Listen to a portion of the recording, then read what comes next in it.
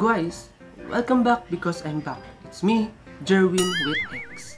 At ngayon, nais ko lamang ibahagi o sabihin sa inyo na walang perpekto dito sa mundong ibabaw na ating kinagisnan.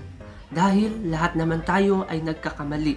Pagkakamali na pwede pang itama habang maaga pa. Ngunit may isang katanungan na kailan ba tama ang mali?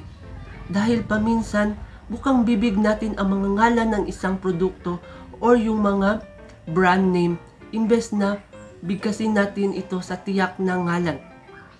Tulad na lang ng mga ito. Sa iyong kinagisnan at nakasanayan, ano ang tawag mo sa noodles? Siyempre po, Maggi. Sa toothpaste. Colgate. How about sa diaper? Pampers.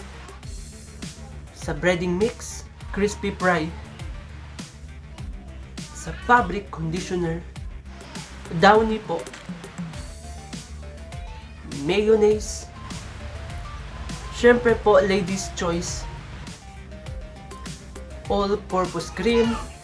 Nestle cream po ang tawag sa amin. Blade, Gillette. Conditioner. Cream silk po. At insect killer. Baygon. Tandaan, wala namang masama ang bumigkas ng mga ngalan ng isang produkto kung nagagamit lang ito sa naaayon. Kaya huwag kalimutang mag-subscribe, like, and share.